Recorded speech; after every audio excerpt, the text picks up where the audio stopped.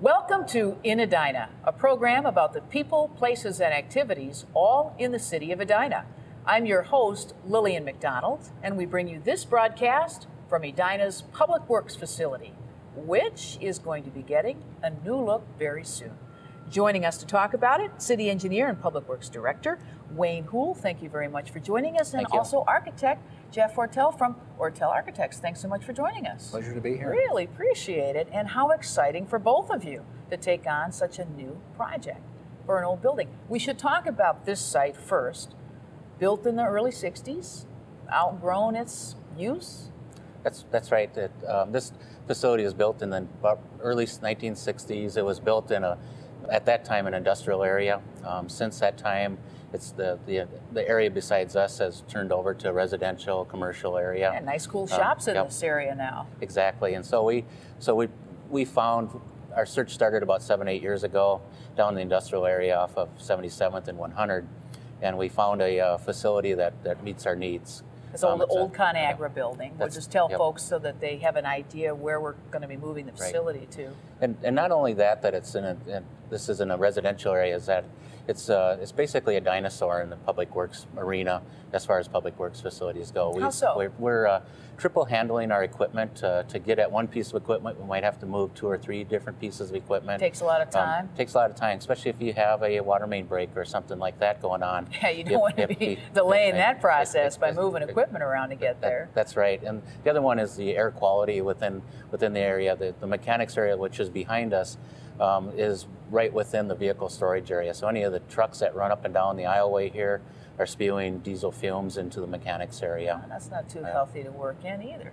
Right. Plus, not all the equipment is here. It That's can't right. be. Yep. We have equipment that's underneath the Jerry's ramp next to the Jerry's supermarket, and then we also have equipment down by Braemar. So we're creating a facility that we can pull all that equipment into, but yet we can kind of segregate it per department so that the departments can utilize our equipment more efficiently. And it makes sense. I mean, if we're talking decades-old facility, and equipment has changed too.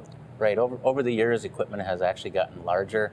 For instance, our backhaul truck, which sucks out the sanitary sewer manholes, that was non-existent back in the 1960s and 70s. So after several years of a site search and a decision on who to work with to build it, we turn to Jeff.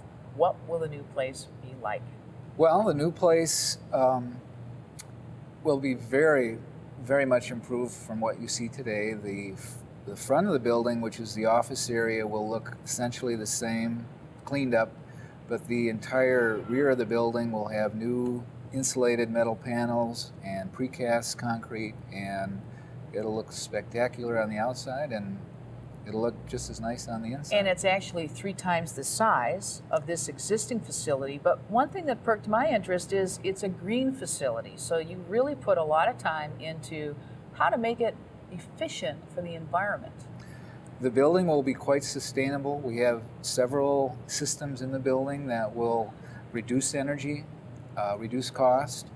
And a few examples would be, first of all, a geothermal system, which essentially uses the earth to either preheat or pre-cool the spaces in the building. There'll be a lot better daylighting in the building to reduce cost, reduce operational cost. There'll be light sensors for the artificial lighting to either turn the lights on or turn the lights off.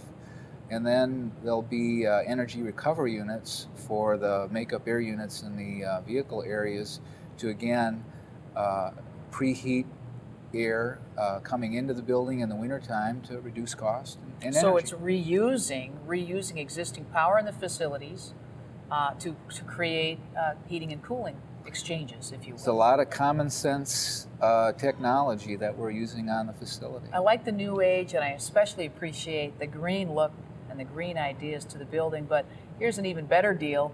It pays for itself over time. The payback is big. How so? The payback on all the systems being used in the building would be no greater than 10 years. So whether it's the geothermal system or the daylighting, we've calculated that the upfront cost, the premium that the city would pay for the systems would be paid back within 10 years. That's a deal. And that makes sense. I mean, we've learned about how to make buildings not only a safer, but a cleaner, environmentally as well, place to work, basically. And you were telling me that the natural lighting idea is not so bad for staff either. Yeah, actually, in all the projects that we've worked on over the years, we've noticed a higher level of positive attitude when people are working in buildings that have daylight or a view of the outdoors. Again, it's common sense, but we've seen it happen. So it makes it a little bit more user-friendly for the worker, too, which affects about 60 or so employees here in the city of Edina. Right. It's going to start a few weeks from now, so a little bit later in the spring. And when will it be finished, Wayne? It'll be finished, our move-in date is April of 2010. What we wanted to do was not disrupt any of the services to the residents and the people of Edina. And so it's right between the snow season, ice rink season, and the ball maintenance, field maintenance season, and the street maintenance season. Yeah, so you got to make sure that anything in the world of public works is not interrupted during the rebuilding of a brand new place. That's right, yeah. All right. Well, no doubt we'll want to do this program from the new facility, so I look forward to seeing you then very much. And thank you so much for joining us on In Edina. Thank you. Thank you. I really appreciate it. Well, coming up a little bit later in the broadcast, we'll find out how new technology is actually helping our water system. And that's good, whether we drink or work with water in the city.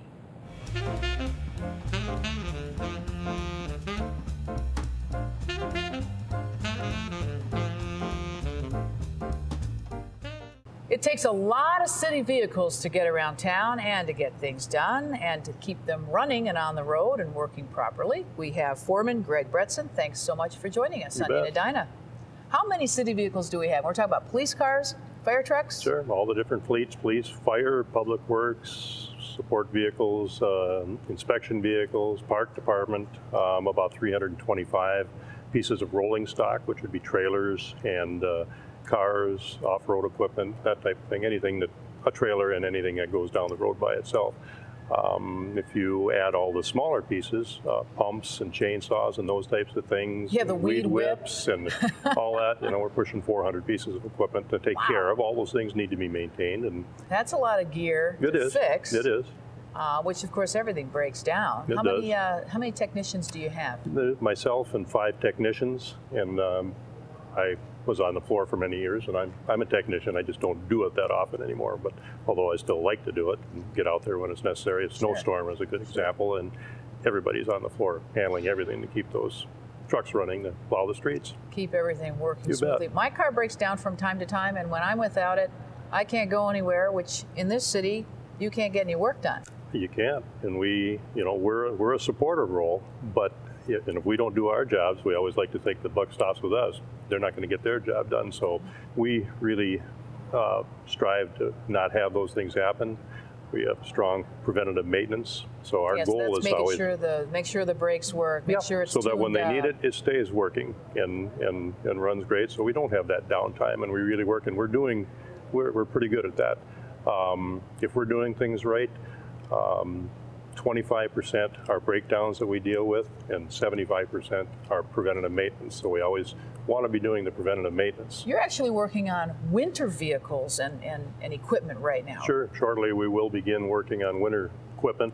Usually in July is about the time we start gearing up for winter and getting all the snow plows and the things that deal with snow removal ready. And it takes us from the 1st of July till about November to do those things. So it's a seasonal schedule. It is a seasonal schedule, yep. And we try to be working on off-season equipment and getting that stuff ready. So some of our work on a daily basis is off-season equipment that we need to have ready for that season. But you also season. can't be too rigid about it either, because as far if as you've got a fire truck all of a sudden that breaks down, you've got to get on it. Absolutely. And then the planning in the morning when we assign jobs to the different guys, there are some jobs that need to be done that day so that they're ready to be used the next day for whatever's going to go on.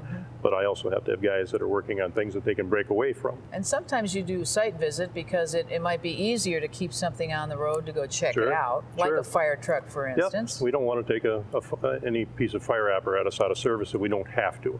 Obviously, sometimes it's much easier to bring that piece here to work on. We're set up for it. But if I can avoid taking it out of service, I'll go to the station, or I'll send one of our technicians that deals with that stuff on a daily basis, go see what we can do to keep that truck up for them. It's not just about fixing things too, though, because you also do vehicle inspections. I mean, you work to get through that. There's licensing involved in the vehicles. Absolutely. All that comes into play. We got all sorts of different people in office support staff that take care of the licensing and all that. Yeah. Make sure everything's legal on the road. Exactly. And then new vehicles come to play. How often do you replace them? We have most of our equipment is replaced on a scheduled replacement, and depending on what it is and what it does, we'll set those schedules.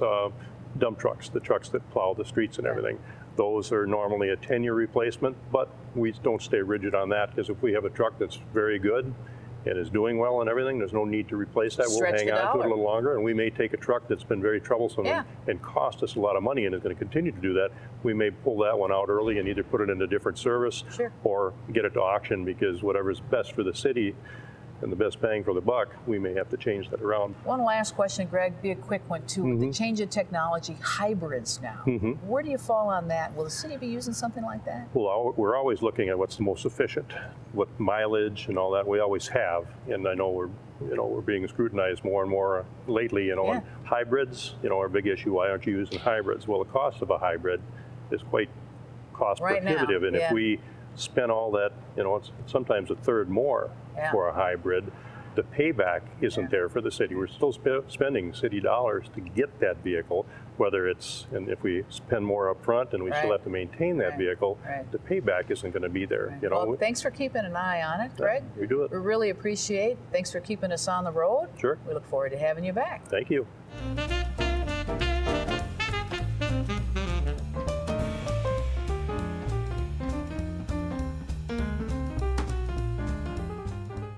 Well, technology is helping us with our water system. And here to tell us about SCADA is David Gorgon, Utility Coordinator. Thanks so much for joining us. My pleasure. We appreciate it. Technology seems to influence just about everything these days, but how in the world does it impact our water system? We have a SCADA system, which stands for Supervisory Control and Data Acquisition.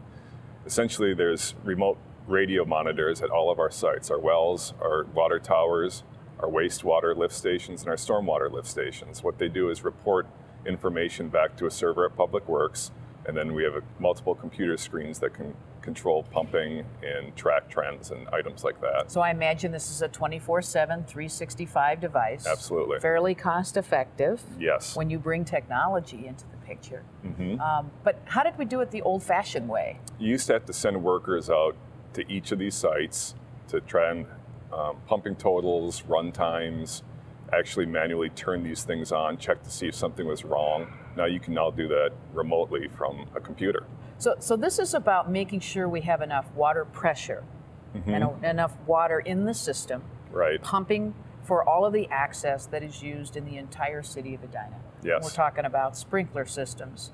We're talking about my faucet in the kitchen sink. Yep. Washer and dryer. And commercial applications as well. Everything seems like pretty much everything uses water. I mean, from your car to you. So how much water do we have in the city of Edina? I mean, how much capacity are we using? We have 4 water towers. 2 of them are 500,000 capacity. 2 of them are 1 million capacity. And then we have a reservoir with a 4 million gallon capacity, as well as all the pipes obviously hold water at any one time. So this might sound like a silly question, but can we run out of water, or does SCADA is what's really keeping us from running out of water? Or? SCADA is monitoring how much water we have, as well as knowing how much we're drawing from the aquifers, so we can track and see if we're getting to a danger area.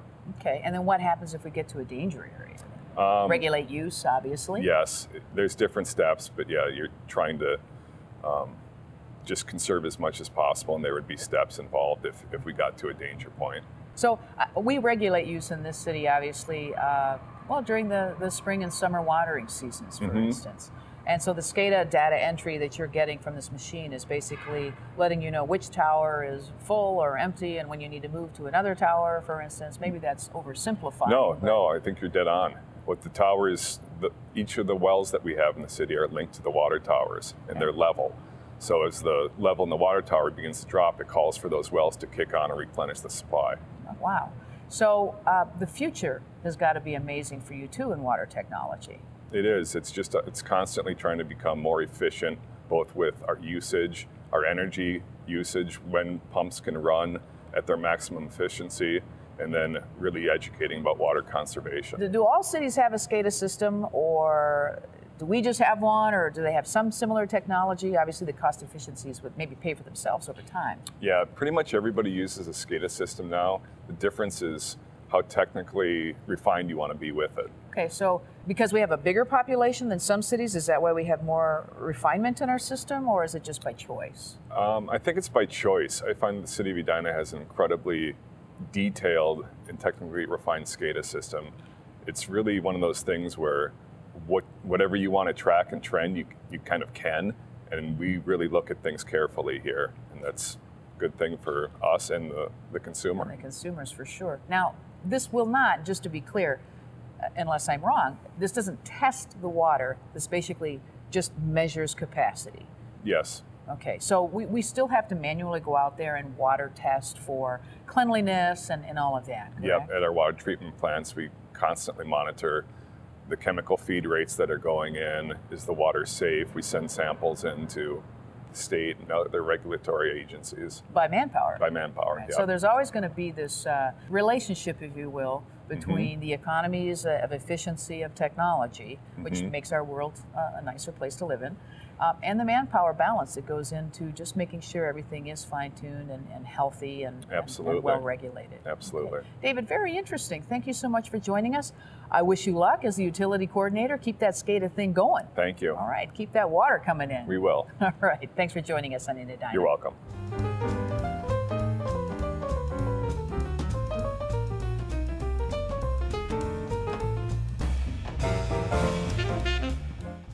Well, I hope all of you have an opportunity to take a walk through any one of Edina's wonderful parks. They're well maintained and led by Park Maintenance Superintendent Vince Cockrell. Thanks so much for joining us. Well, I'm happy to be here. I enjoy them. I know many others do, but it's a lot more than just mowing and planting flowers every year. Yes, it is. It's a pretty complicated system, and where we get the enjoyment of the folks is when they get a chance to get out there and enjoy the fruits of our labor. So how many different parks are we talking about in the city of Edina alone? We've got 40 parks and several wildlife habitat areas, 1,500 total acres. All right, and you're talking about golf courses too?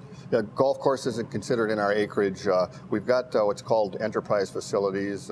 We've got the golf course, we've got the art center, we've got Centennial Lakes, we've got Edinburgh, we've got the ice arena, and those particular sites are managed by on-site managers with a minimum amount of staff and, like I say, some management. As far as the equipment throughout the system, the park maintenance department is the ones that provides all the equipment through this. So you essentially are managing staff, you're managing the planning of parks. Yes. So what goes in, what goes out, capital improvements. And all the equipment. Yes. And of course the budget. Yeah, the budget, and that's a sticky one. We're a pretty lean machine, and with everybody's aware of the times that we're going through right now, to try to provide the service we do as well as provide a good product, that's where the challenge is. There's things that are out of control. The fuels, the electricity, the when gas goes up, I imagine all the mowers, yep. all the machinery that you have to get from here to there. Everything costs more to operate, and there's always a development of new equipment for the system, and with new equipment comes higher prices, and those are the kind of things you got to try to spitball at some of those guesstimates for future equipment replacement, as well as larger park improvements, whether they be blacktop work and or complete reconstruction of ball fields, tennis courts, parking lots, walkways, and things like that. And you hear about it from residents, but you really rely on your staff to give you the news about what's happening in the parks. I know you try to get to all the park system, but someone's got to wear the administrative hat, which means someone else is actually in the parks. Yeah, I do depend. I've got 17 full-time and about 35 part-time, and those folks are the eyes and ears of the system, and I really do depend on those guys and girls to come forward and let me know that there's something going on in a different park, because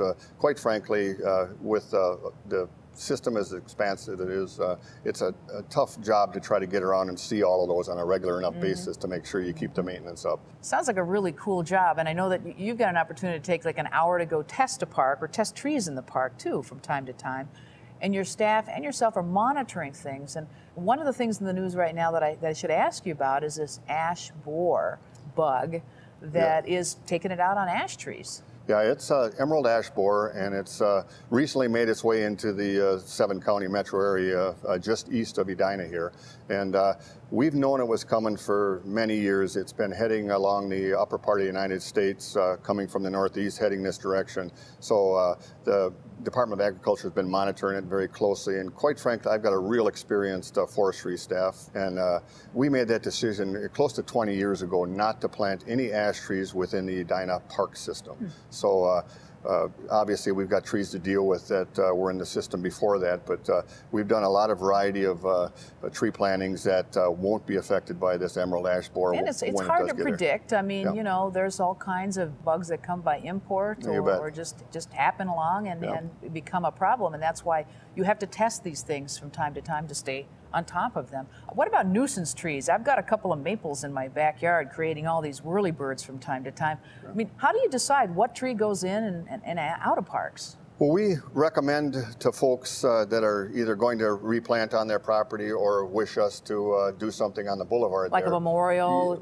in park systems or on the boulevard for residential areas. We take donations, and at that point I generally get them in touch with my forester, and he's got a list of trees that are doing well as far as with diseases and different types of soils that we have in Edina here. And he'll give them that list, and they can decide on a tree mutually, and we'll take that donation, and it goes from me to the park director, and from the park director to the city council, and they approve the donation.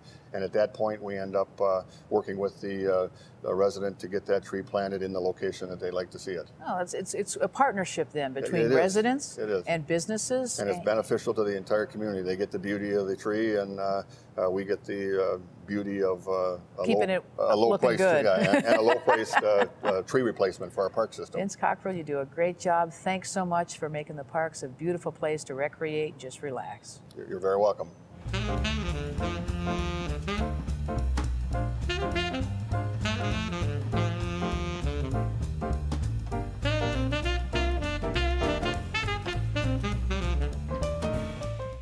If you drive around Edina, you know there's street projects happening, and even if you just live around town, there's plenty of exciting things happening to make everything look good and run smoothly. And here to join us to talk about it, Assistant City Engineer Jack Sullivan. Thanks for joining us on In Edina. Thank you. You've got lots of projects. Let's highlight, let's say, the top 4.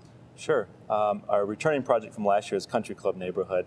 It's a 2-year project. It's going to be wrapping up this fall. It's a very extensive neighborhood reconstruction of utilities, sewer, water, sanitary, streets, curb, lighting. That's a big one. That's a big deal. Yep. Yeah. So Country Club, and that's going along smoothly. Very well. The favorable weather conditions have really helped the contractor make some good progress, and they did quite a bit of work over the winter as well. Nice. So everything's on time at Country Club. Yep. Next. South Garden Estates. That's a neighborhood that we're doing at south of 70th Street.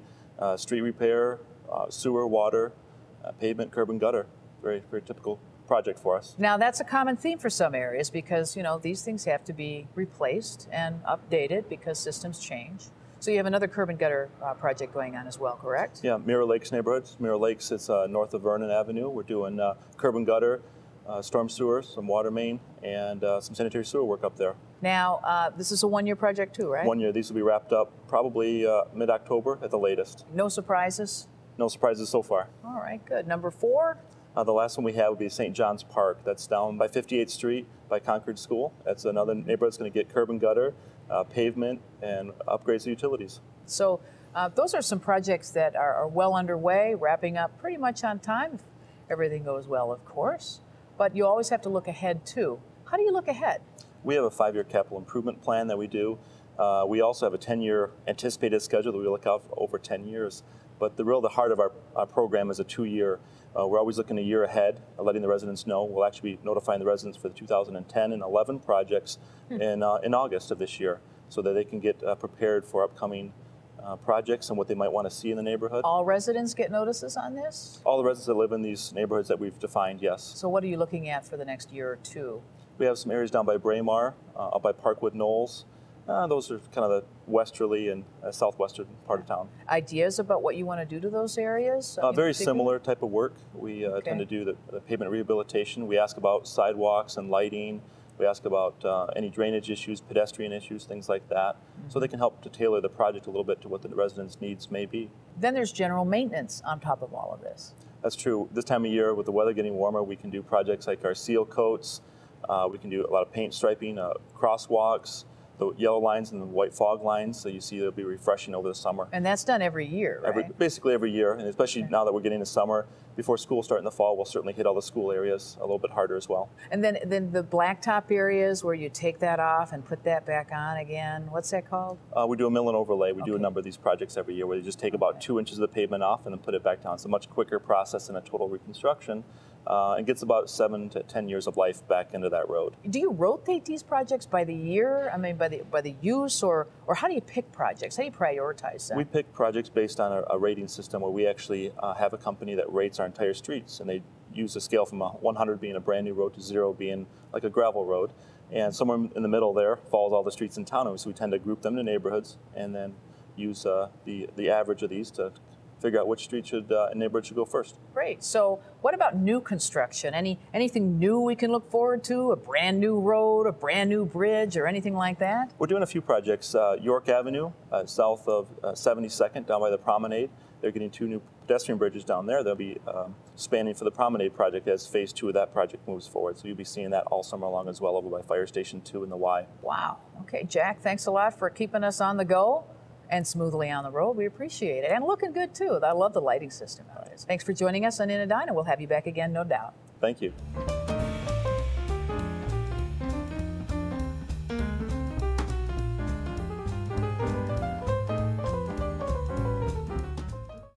We'd like to thank all of our guests for joining us on In Edina and for the opportunity to bring you this broadcast right from Edina's Public Works facility.